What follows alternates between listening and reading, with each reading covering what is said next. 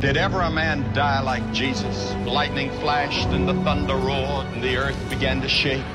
And even the soldiers confessed that this must be the Son of God. They first took off his clothes. Then they took long leather thongs with steel pellets or lead pellets on the end.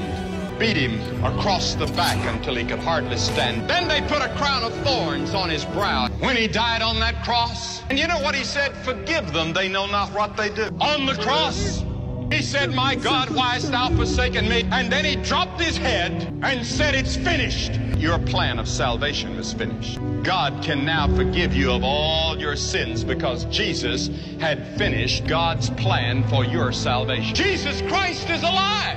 And when they went out to the tomb that morning, they heard the greatest news the world has ever known. He is not here. He is risen.